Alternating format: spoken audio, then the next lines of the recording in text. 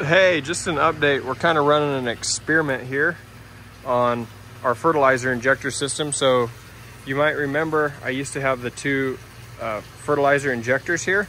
Wanted to try something different, something a little more simple. It's a little messy here yet. But what we got is, this is just off city water. I've got this little thing so I can track how many gallons of fresh water per day we're injecting into the system. We go for 1 gallon per 12 square feet of growing area per day.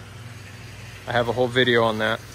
And so this line here is just straight fresh water. So I have this thing running for 100, and zone 1 here runs for 155 minutes a day. So using this, I calculated that's how long I need to run it. So that's just pure fresh water.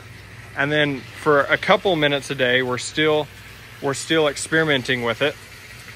I'll show you how we inject the fertilizer here. We'll run this for,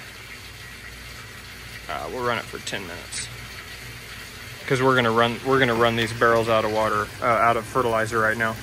So zone 2 here, it just runs through this Venturi and then down and through this Venturi. You can see this one's sucking air already. But yeah, it's just pulling fertilizer from each barrel, and then it goes up and over here and straight in. And you know, all that fresh water is being tracked. So you can see that one's just about empty. And this one has a couple inches more in it.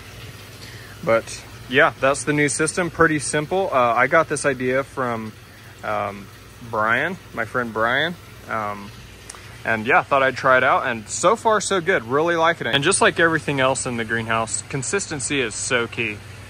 You know, I really am liking this thing. Just the amount of water the amount of fresh water that I inject in between water samples, I want to be, you know, very stable. We got a lot of calcium coming in on our water, so, you know, that'll mess with it a little bit.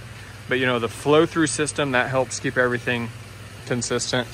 And then I'm going to run this thing, like I showed you the 155 minutes. I'm going to run that like in the middle of the night, so that the pressure on the main line, you know, on the town's line is, you know, very consistent.